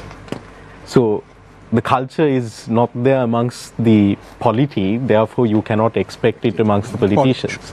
No, absolutely. I think there was a recent piece by the former governor of the Indian Reserve Bank, Raghuram Rajan, and he basically has explained why this happens. And definitely there's a culture issue, because we all in a way have been beneficiaries. I think he said something back when he was IMF chief economist, if I'm not mistaken. He said something similar regarding the cause of the 2008 financial crisis as well, right? That there was a cultural problem. Yes. Belying what caused absolutely. So I think financial crisis. We all have been, many people who elect those politicians have been beneficiaries of these systems, and that's where the digitization and that removing that discretionary power comes to so this is where I become kind of a nihilist, right? I oscillate between being optimistic and being just absolute nihilist. So when I think about it in this case, I'm like, okay, if we think about values, and if we can get people to care about values and vote for values, then we can have good people in parliament. But then I think we don't uphold these values ourselves in our day-to-day lives, so therefore we are not going to have good people in parliament. No. How do we basically have a critical mass in parliament that uphold those values? You won't get everyone upholding the values, of course not. And also, Nadeem, I would look at the framework mainly in voting, answering Shamir's question, because I don't think no one is bigger than the game, because you basically have to, because if we think that one magical person or that magical 225 will come and rescue, it won't happen. It is the framework, it's a guideline, it's the agreement, it is what's going to rescue us. Not one individual, not those 225. It is what we weave together. So that framework is I'm concerned at, and that framework would only be the solution for us. No individual person, no group, not a political party, nothing. It will be only be that system and that framework, and I think we have to feed into that system for making sure that the filtering and that voting system takes place in favor of protecting the system. So, as I said before, I'm getting a lot of questions. I'm trying to select them very wisely because most of them have comments and references as well. So, referring to Sankita's statement about not having a corruption-free country ever, how about we bring some stringent laws for serious crimes like chopping off hands for stealing, like in Islamic law? Would that stop corruption taking place in the country? Can I just say I don't that hasn't think stopped we're- corruption in countries that practice Sharia law anyway? No, but I don't think we're advocating among that. the most corrupt in the world. Actually, Nadeem has legally- answered the question too. Yeah. Sorry. So go ahead, please. Yeah, just quickly to respond, more rules would help in a rule-following country. We are not a rule-following country. We have a new Anti-Corruption Act. We've had a Bribery Act. We've had a Commission to Investigate Allegations of Bribery or Corruption Act. We have a penal code which recognizes bribery and corruption as offences. We've had all of this, so more law is not what we need. What we need is serious attention to the issues of today. So that means ensuring that the polity is informed, that means voting correctly, that means getting the systems in place, that means reducing discretion at every single juncture. But as Dhananath was saying, it has to be weaved together, because we can't lay the blame or the responsibility for the issue of corruption with any one party. If you look at the anti-corruption infrastructure, each one of us and each sector has a role to play in defending against corruption. Investigative journalists, civil society, citizens, COPE, COPA, the Auditor General, Parliament, the judiciary. I can go on, the central bank, the FIU, the private banks, the public banks. All of them have a role to play, and courts. systems, the courts. I think I mentioned the judiciary. It doesn't get solved in one sweep of a wand. So we have to keep pushing for all of this. And in terms of the tools that we need to be in place, we need beneficial ownership registers that show any conflicts of interest, who really owns companies. We need asset declarations to be public so that voters can be informed before they vote. We need campaign finance laws, but we need campaign financing information being put out in public by the people receiving it and by the people giving campaign financing, like companies, like individuals. All of this. One of your viewers had mentioned that we don't have a system that can be integrated, but we have that in law now. So pushing for that. All of that has to happen. So the problem is that we have laws in the country. Now let's talk about the Exactly what I was Anti-Corruption Act saying. that was Enacted recently. But the implementation is key at the end of the day, isn't it? Absolutely agree, and that's why this kind of victory is hard fought. It has been years that we have fought for the public access to asset declarations. We have it in law now. The next fight is to ensure that CIABOC is resourced, to ensure that the appointments to CIABOC, the Director General, the Commission appointments are done properly, that we have visionary leadership. Recently that we saw technical on the objectives issue of are like to met. add CIABOC one being figure. resourced Now as well. see, Yeah. Act number 9 of 2023 is the one that was recommended by the IMF. Even to date, right, now see about these big onions and all that, right? Such a lot of corruption taking place. Nothing will be stopped in this system. What I am trying to say, it reminded me during the course of the discussion, in Canada, maybe they have gone through the same problem. Look at our country. How many reports have been tabled in Parliament with regard to various omissions and commissions, all that, right? None of those have been actioned. Nobody now, even But central bank. we are expecting those to be actioned by the very people. No. Now see, when the Parliament submits a report to Parliament, now the committee investigated and tabled it in Parliament. Actually, the Parliament is supposed to send it to the Attorney General and for him to take it up with the court, send it to the judiciary and do the needful.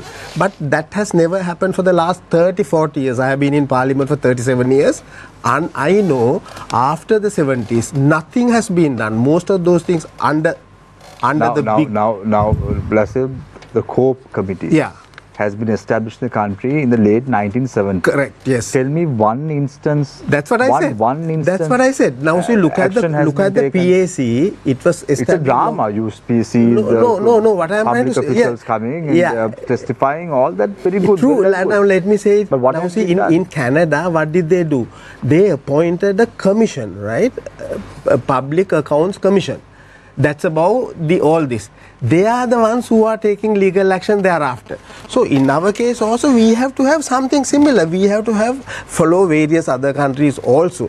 and try and see whether they could be planted here and push these things through. So what I am trying to tell you, we have to understand what governance is, how you promote or how you stabilize the whole system effectively, deliver all that for the benefit of the people. Here, nothing happens. Ultimately, you don't know. You spoke about sprats being caught and the sharks evading the net. Yeah. Recently, we saw a police sergeant sentenced to 4 years for accepting a bribe of 500 rupees. Yeah. But we don't hear stories of individuals who have swindled money, who have accepted bribes in millions. In my case, I don't know whether this is correct, right? Can a public officer or can a man who was charged for murder, extortionist, be in parliament? So when those things happen, anything can happen in Sri Lanka. Let me say it that way, without naming. I think he's since been acquitted, right? No, acquitted. That again, let's stop it. Right. Stop appeals. No, I mean, he was once convicted for murder and sentenced to jail. Yeah. Right? And then he was released on bail on appeal. I think better leave it to the people to decide, right? So basically, my thinking is, if that is the kind of governance system that is there in this country, that must decide, you will never be able to serve the masses the way we think, right? This needs to be corrected. This needs to be turned upside down, probably, right? And they will never do that. So, Dr. Sara, I have another question from one of our viewers. Can Sri Lanka turn into a Swiss-style cabinet and rotating presidency? No single party gets control of the cabinet. Very good. That's possible. That's a system change if that is the case. If I had your telephone, I would send her or him the reply of what is it that you're willing to do to make sure that that happens. Yeah. Do you think that the people in the parliament will ever do that? But Dhananath said, Dr. Sara, this time around at an election, we won't be looking at political parties per se. We'll be looking at individuals who can make a change, who will bring in that difference to the table. Don't you think this time around, at a general election in particular, it's going to be individual-centric rather than political party-centric? Well, we've had the argument that we all have to work together on a reform agenda and that we can't expect a single individual, that we've gone now beyond the point of hoping for messiahs. So, in effect, we have to be the change that we want to be. Definitely. You're right. And it is us who have to come up with a reform agenda, with arguments for constitutional reform, and make sure that they are done. I mean, look, the Aragalaya, apart from anything else, people took power into their own hands. Maybe they didn't have a specific plan and all of that, but they did take power into their own hands. They stood their ground. They had at least a limited objective that they achieved. It can happen again. It can happen again. Yeah. And hopefully it'll happen better planned. And if it was a reasonably good government, right, they won't, like what happened there, they won't allow that to sort of drag. It is a gentlemanly set of people we need in governance because, I'll come back to you. Please. No, so you're saying, they have to have a proper plan to be implemented. They have to have a political program. And that is what the citizens of this country perhaps have to come around in the next election. And that is why I say we need to have a set of constitutional reform proposals, a set of economic reform proposals, and get the political parties to endorse those things in full or part and hold them to it. Do you have any hope on these politicians, Dr. Sara? I live in hope. Yeah. Otherwise, I won't be sitting. Definitely. Just on that, one more question for Sankita actually. Sankita, you were talking earlier about the need to ensure that institutions like Siaboka are well resourced, that you have the right people being appointed there, that it's a multi-pronged sort of approach. When I look at it, it sort of appears to me like this Gordian knot You're not sure where to start, because even when you're talking in terms of resources, Siabok has been underspending its budget for many years by big amounts. So there's no, it seems that, okay, on the one part, there's a lack of will. So then maybe we fix it with your solution of getting the right people in. But getting the right people in involves getting the right people, the appointers, getting the right people into parliament, into the constitutional council, etc. And then it seems to just go full circle, you know, like the snake eating its own tail. I agree. So when I look at this Gordian knot, where do you start? Yeah. Or maybe what you do need at the end of the day is what many people ask for, is someone with a sword to come and smash it. Exactly. Can I add to the Gordian knot that you're referring to? One of the issues that Siabok has said is a problem that they have is that people don't come to them with evidence. Whistleblowers don't come to them, witnesses don't come to them. Therefore, they have difficulty prosecuting these large-scale corruption cases. And I'm no apologist for Siabok, but because of that, they are stuck in this situation of, by their account, not being able to prosecute. I can think of many examples where people have gone with evidence where there hasn't been prosecution. But isn't that the job of Siabok? To investigate and find the evidence. The public are not detectives. They can't be going behind and collecting all this evidence. I agree, but I'm talking about witnesses. The public to play the role of Sherlock Holmes. I'm also talking about witnesses being able to participate in a court process.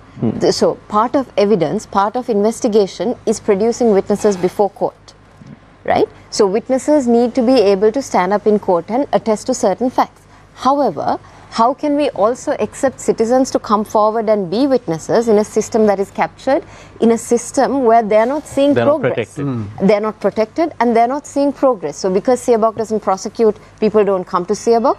People don't come to Siabok because because Siabok doesn't prosecute. So I think an immediate short-term solution to this, and this is to Siabok, is to start communicating when they do something, which is rare, few and far between, but they need to start communicating better. They need to start also exercising their independence to the extent that is provided by law. We know in 2015 the constitutional amendment, the 19th amendment, afforded Siabok a new power to be able to carry out investigations of their own volition without waiting for a complaint to be made. In 2017, upon the RTI Act becoming operationalized, TISL requested information on how many times that power had been exercised, and there was an unashamed response of 0. We have this on document, it is on our website. So Siabok now, with the new law, has been given, I think it's section 55 to 59 of the Anti-Corruption Act of September 2023, has given them new powers, powers of surveillance, powers, you know, to all kinds of powers, observation. So Siabok needs to start showing that they're using these things. We saw a recent account of a private sector employee being arrested for an instance of sexual bribery. Even that little bit has the possibility of changing public perception, leading to, ideally, witnesses, victims coming forward. I'm talking about a short-term and small, immediate solution, because we can't keep speaking concepts here. You know, when people in this country have any problems, they don't go to Siabok, they go to their local police station. Siabok is almost non-existent to most people in this country. Absolutely. I don't think even the people know where the location of Siabok is. Absolutely. And the best way for Siabok to communicate its existence is to start taking action, not to go around. And I know Siabok is engaged in a prevention drive, but Siabok going and talking to people about preventing corruption or how citizens should stand up is a waste of money and a waste of time in this context. And it's out of touch with the appetite and the need of the moment. But Dharanath, you spoke about electing people and there will be an agenda that will come into play. The question is, majority of voters are from rural areas. Can they decide who are the educated or best to be elected? It's a difficult question to answer, to be honest, because the reality is, because of this cultural issue, they have been the beneficiaries of the politicians. So basically they would more inclined towards exactly towards them. inclining towards the political, who are the Party. political masters. But it doesn't mean we should also not undermine that the grassroots are, not they are fairly sharp because they understand what is happening. And but of course there are instances that they also go with the wave or the tide. But I think we should not underestimate also on their information See, for an cycles. example, Dhananath, there was a parliamentarian who threw chilies in parliament. He was re-elected to parliament again. He's not rural, he's urban. Yeah, he's urban, but he was re-elected to parliament again by the people. I mean, a lot of the miscreants you're referring to are actually from urban now centers. See, in this country, they are doling out various things, right? The poverty is so bad. Whatever said and done, it is public money they are using in that way. So what is needed now? Up to 1970s, schools, they had a lot better facilities. Now there are vacancies for English teachers, maths teachers, right? All that, and they have reduced the educational whatever allocation. So in a situation like that, definitely it's going to be a big problem, because our politicians, for that matter, if we follow the Westminster system, we have to appoint people who can do that job, at least as legislators. Now see, there are people who don't understand what legislation is. Actually, the blame should go to the party leaders, whether it is Mahinda Rajapaksa, whether it is Ranil Wickremesinghe, all of them. Right? They are the people accordingly destroyed even parliament for that matter. Right? Yeah, Dr. No, I mean, this whole question of whether the rural people will understand. I mean, two things. In India during the emergency, there was an election and Mrs. Gandhi was turfed out. The vast bulk of the Indian electorate would have been seen as illiterate or semi-literate. They wouldn't have got degrees. And if you look at the people who've got degrees, they're exactly the people who we say have screwed us up in style. The second point with regard to it is that, at CPA, at the Center for Policy Alternatives, we've done some surveys on the level of awareness of what the IMF program is all about. And the figures for the rural areas are surprising. They are not at all ignorant. Yeah. They are not ignorant. Not anymore.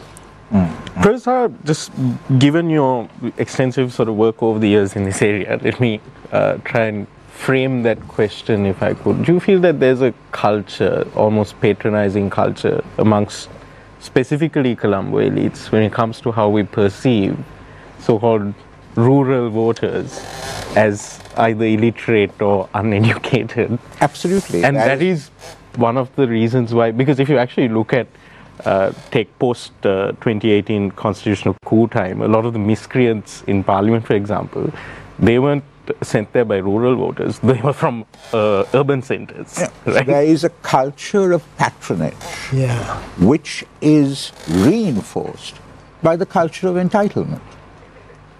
And the two have given us this crisis of governance that we're deeply mired in at the present moment. So there's a final question that I'm going to take from our viewers and also the two journalists. Referring to Lassell, why doesn't the Constitution specifically cite limitations on the basic qualifications to be considered when electing parliamentarians, like not having a criminal record, etc.? Isn't this a flaw in the Constitution?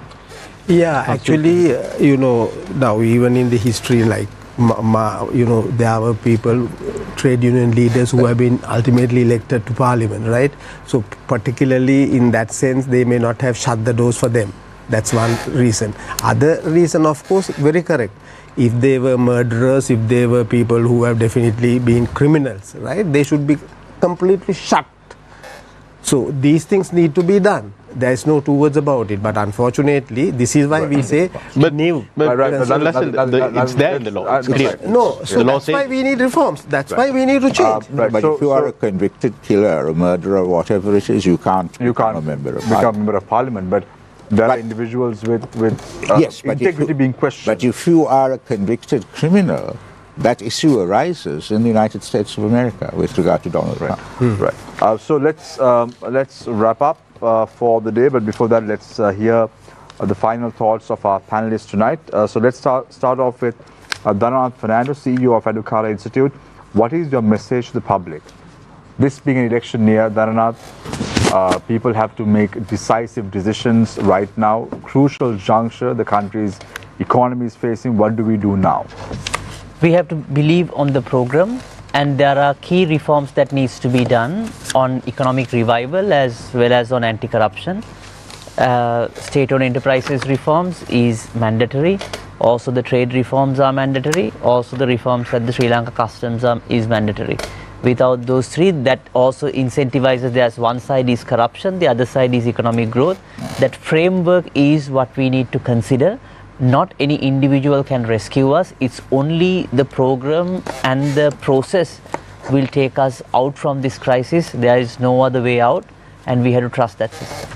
Thank you very much, Dharanath Fernando, CEO of Advocate Institute. I now move attention towards Lasil De Silva, former Director of Administration, Parliament. What's your final thoughts, Lasil? Actually, our country was on a very strong footing because it was education, health, all that. You know, in the early 30s, early 40s, we had a lot of problems, malnutrition, all that, right? All that was overcome. We were on the right track. Even after ending the war, our leaders were not in a position to understand how to settle those other issues that were there, reconciliation, maybe all that, right? Look at the biggest problem, debt. Why did we get into debt? Bad management. There was a law in 2003, fiscal management, right? Totally abused. When they wanted, they amended, re-amended, did all that. We ended up in bankruptcy. All what I say, you know, there is a odious debt. There is a World Bank decision. If the people have not benefited, right, such debt should be recovered from them. I don't know how we do that, but we have to work hard for it. We can't take the blame and we can't take the burden. That's about it. Let the society also think on those lines, you know. Thank you very much, Lasil De Silva. I now move my attention towards Sankita Gunaratne, Deputy Executive Director of Transparency International, Sri Lanka. I think it's a reiteration of what has been said so far, and a call to the people to not lose hope, because we saw protest happening on the streets in 2022, but now that protest has to move into the more formal spaces, because we don't have the luxury, honestly, of protesting every day. People have livelihoods, people have to make ends meet. This is a very difficult, dire economic situation that we're living in. But that call that was made by people, as Dr. Sara was referring to, needs to now be crystallized into actual forms of reform. And I think all the panelists here have come up with specific reforms that are needed. And then we need to solve the problem of corruption. We need to address it. And in order to do that, I think if we had to make a choice of whether we start at the top or start at the bottom, we have to vote correctly so that it can start at the top. Right? So that is also important. And then we as citizens, as Nadim was referring to, if we ourselves are part of the problem of corruption, we need to stop that now. We need to remove ourselves from being part of the problem and make corruption untenable at every juncture. So we have seen now the courts almost proving to be a battleground on any critical issue. On any critical issue, we are seeing people go to court, challenge it. So litigation is something citizens can engage in, and it can be any public-spirited individual that can go to court. We saw this on the Online Safety Act.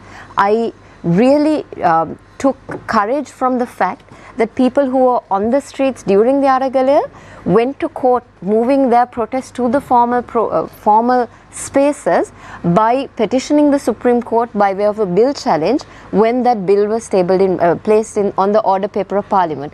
So not giving up hope and making corruption untenable at every juncture, whether it is on a specific instance of corruption or when it comes to the polling booth, I think is what the citizens need to do and all of us need to do. Thank you very much, Sankita.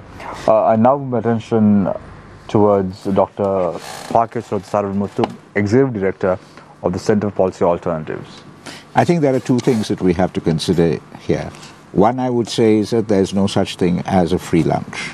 We have to recognize our responsibilities, and when we're voting, we really need to recognize what we're voting for and make sure that even if it's an act of desperation, it's an informed act of desperation. The second one is that there is no such thing as a quick fix. None of these things are going to happen overnight. But we must vote in a way that it puts us on the course of correction. Because quite frankly, I think we've lost 10 years already. If we come back to where we would have been 10 years ago, we still have 10 years more to catch up with. So we're talking about a situation of roughly 20 years to get out of it. Roughly 20 years to get out of it. And therefore, we are voting in an election which is decisive, not just in terms of the immediate circumstances, but in terms of the circumstances over the next decade as well. Because we've got a horrendous brain drain. We are talking about, in that 10 years' time, where something like 40% of the jobs are supposed to be AI related. Are we ready for that? No, we are not. And those people who've gone out, in 10 years' time, their parents will probably pass away and they won't be sending money back.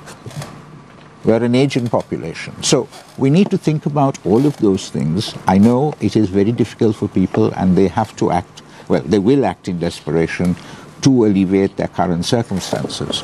But we must, civil society, in terms of the organizations that constitute organized civil society, must give them enough information to be able to make informed decisions.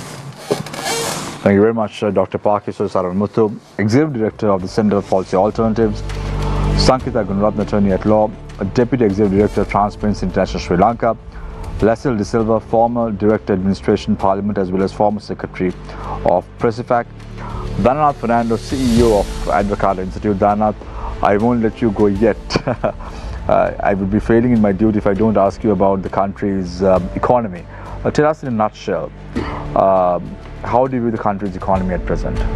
Temporary stability is what we experience. It's not a permanent situation. Without the reforms, we are climbing on a very delicate line. A second 18th IMF program or a second debt restructuring is just around the corner if we do not do the necessary reforms, because we have to look at the debt restructuring also with economic growth, because your debt is being measured compared to your growth.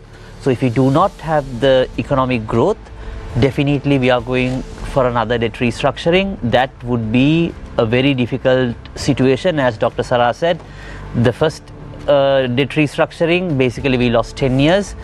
So I need not to say what would happen in the second debt restructuring. So I'm trying to say that not very quickly, that all this what we are witnessing right now is because there would be an election in the future and everything is being manipulated by the government in power. I'm not saying everything is being manipulated. There are positive signs at the same time. The economy is pretty much stabilizing, but this stabilization, you cannot stay in the stabilization for a long time. It is like when you enter a job, you come for a salary, but you cannot stay in that salary till you retire. Basically, you have to gradually move up, because stability, that stability frame, that you cannot stay for a long time. That's why we need to shift the gears for growth.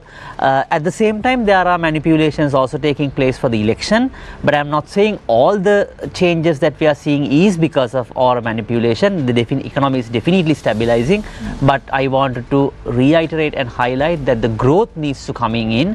That can only come with reforms, including what we discussed today, but of course there are more reforms are there that needs to take place outside the anti-corruption space. But corruption and governance is key, but at the same time to growth, there are multiple other reforms that we need to do. One more question, Dhananath. I'm going to let you go for sure this time. I know you don't have a crystal ball in front of you, but tell us, the rupee against the US dollar, where do you see it by the end of the month? End of the month, very difficult to predict, to be honest, but with the Expo Lanka transaction, if the money flows in, the dollars flows in, there is likely that the rupee will appreciate again. But with the interest rates going again down and with people's consumption picking up, likely that there will be some level of depreciation at the same time in the long run.